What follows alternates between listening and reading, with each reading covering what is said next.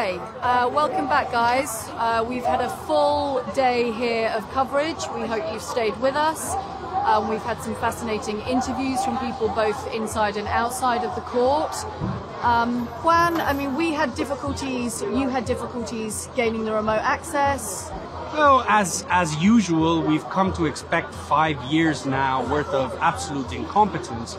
Now, when incompetence gets to the point where justice is not being open justice anymore, we have to question the reasons why this court has decided to continue to not upgrade their system and not even just put a simple microphone on top in front of the QC who is speaking.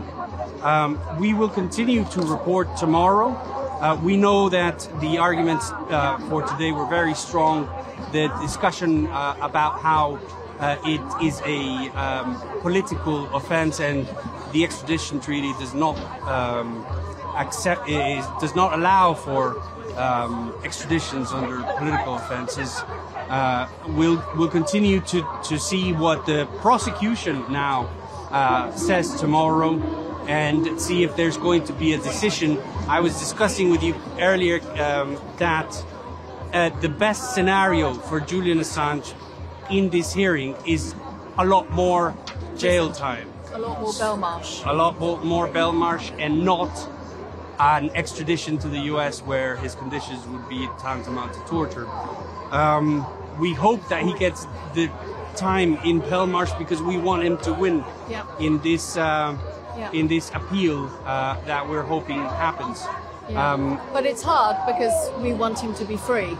We don't want him to sit languishing in a prison in the UK or in the US, and until we get there, that will be the moment that we've actually received real justice for Julian and for WikiLeaks. So tomorrow we have, as Juan mentioned, the American arguments. We also, outside, if you're watching, if you're a supporter, if you're near London, we have a demonstration that will leave the Royal Courts of Justice sometime towards the end of the day and head to Downing Street. We'd love you to join us. There will be speeches there, so please stay engaged. Please stay tuned. Thank you. Thank you.